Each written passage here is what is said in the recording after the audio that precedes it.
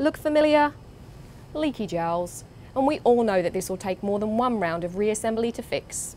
Well, we've collected 6 tips that will save you from spending half of your day fighting a cursed gel assembly. Tip number 1, make sure the glass plates you're using are clean and unchipped. Tip 2, assemble your gel plates on a hard surface, not on bench paper.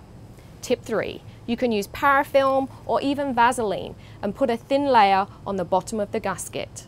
And then remember, these are made of rubber, not steel, so they need to be replaced every once in a while. Now before you pour your gel, use deionized water into the sandwich to make sure that there's no leaks, and once you're convinced that it's watertight, use filter paper to wick out any excess water.